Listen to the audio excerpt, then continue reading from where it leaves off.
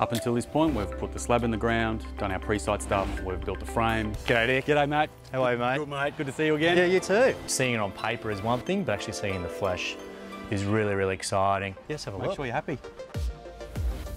Yeah, wow.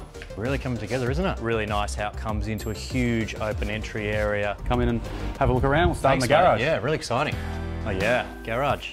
Plenty of room for 2 cars and access in and out.